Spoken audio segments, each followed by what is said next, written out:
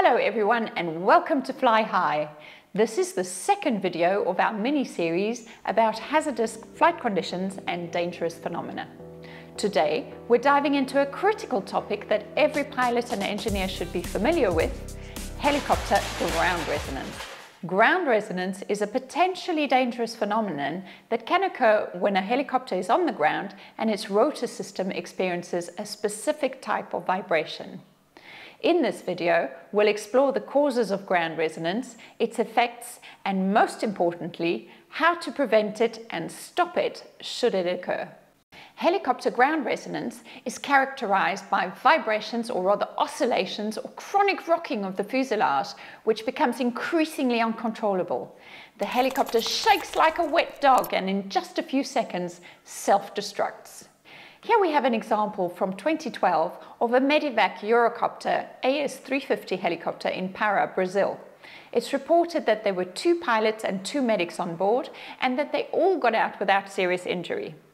As you can see, the helicopter is increasingly shaking itself apart right up until complete destruction.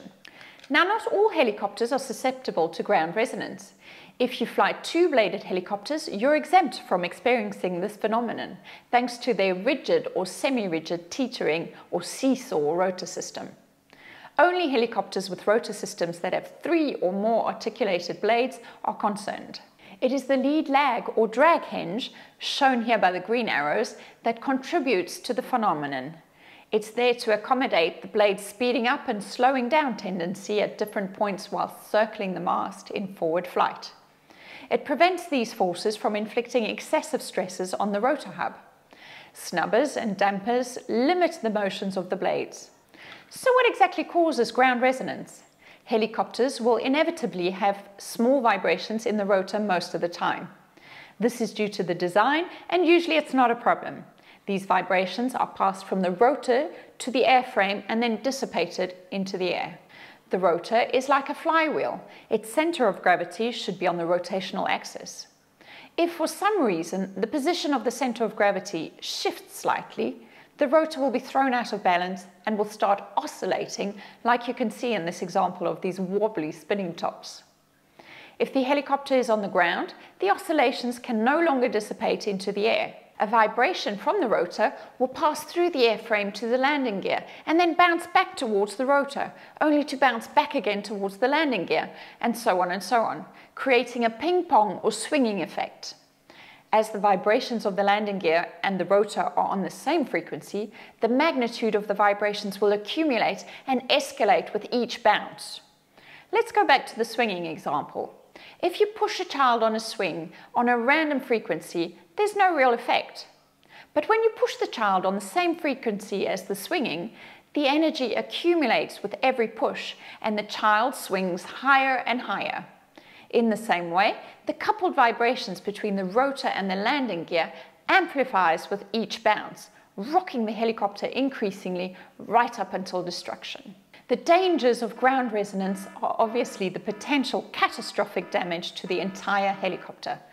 Fuel tanks can be ripped off, the engine can also tear off, the pilots and passengers can be injured and even violently ejected from the helicopter in just a few seconds.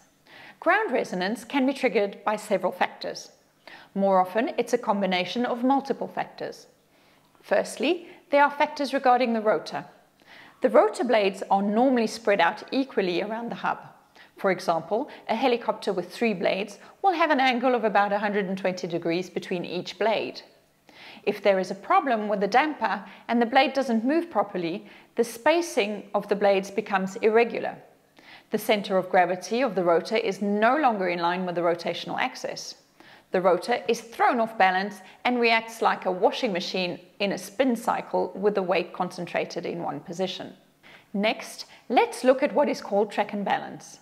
The design of the blades enables them to be perfectly balanced in weight, and each blade will turn in the same rotational plane.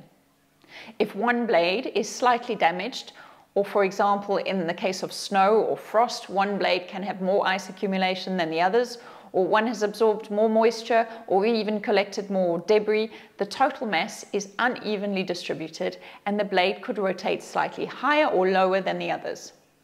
This creates unusual vertical vibrations, and you can feel it in the cyclic, and generally it's more of a cause of back pain rather than ground resonance.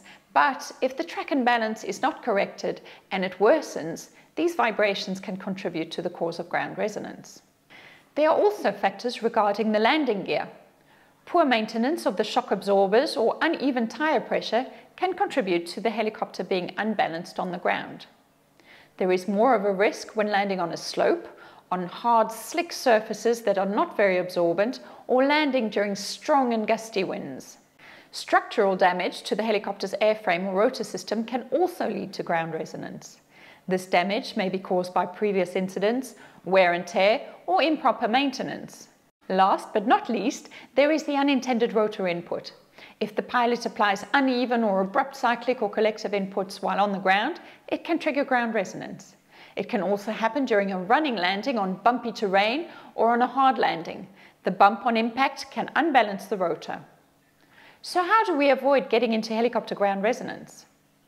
Good maintenance of the dampers, shock absorbers and landing gear, as well as proper pre-flight inspections of the blades, the rotor head and the landing gear is super important. Always strive for smooth, gentle landings, avoiding slopes, bumpy ground and hard terrains with little absorption. And keep this phenomenon in mind when you can't avoid these types of landings, so that you're ready to react if it does happen. Ground resonance can appear during the startup procedure, while you're picking up into a hover, while you're touching down, or even just after setting the helicopter down on the ground. If you detect an unusual vibration and rocking movement, immediate action is required. The best is to pick up off the ground immediately. If there's enough RPM to pick up, don't hesitate. As soon as the ground contact has been removed, the resonance will stop. Reposition the helicopter and try to set it down again.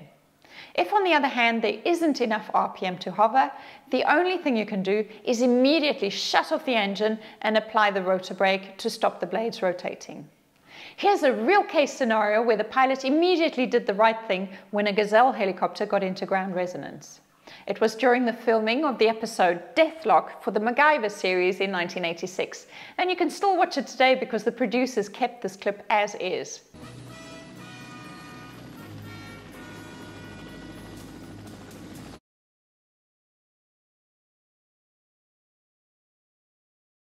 Hats off to the pilot who immediately took off regardless that the door was still open, avoiding a potential accident.